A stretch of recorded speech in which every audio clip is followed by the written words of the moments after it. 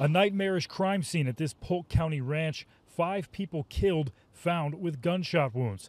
The youngest was 15-month-old Rainley Horn. This is a horrible, horrific scene, a horrible, horrific crime. Also killed were Rainley's mother, 27-year-old Ashley Horn, and her great-grandparents, Carlos and Linda Delaney, both in their 70s. Ashley's husband and the father of her child, 54-year-old Randy Horn, was found dead inside the home near the body of Carlos. The rest were outside. We never thought that this would happen in Polk County, small town, so it's crazy. Investigators with the sheriff's office are hesitant to label this a murder-suicide, saying they prefer waiting to hear from the medical examiner on the official causes of death first, but there are no other suspects. This time there are no arrests have been made, nor are we at this point looking for any suspects. We want the community to know that they're safe. A 6th person, Ashley's mother, was inside at the time of the shooting. She told authorities she hid in a bedroom and she wasn't hurt. The other subject, the female who was in the house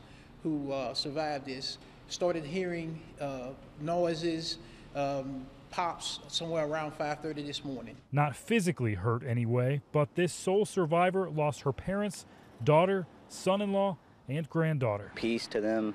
I hope they, go through this all right, and hope God to be with them. What I would ask is that the community would pray for this family, pray for this community, because this is something that we're not used to.